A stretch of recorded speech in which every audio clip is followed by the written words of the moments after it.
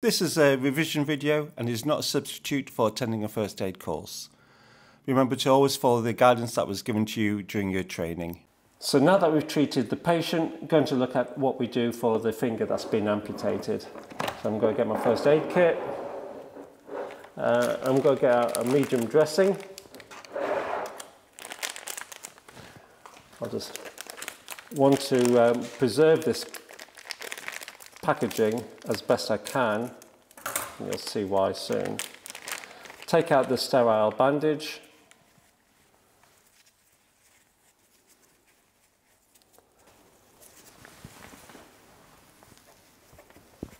Pick up the finger, and now I'm going to put it back into the packaging.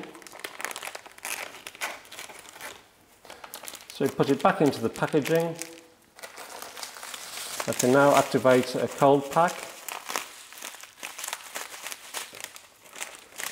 Lay the finger on there. And now that can go into another bag with the patient to go off to hospital.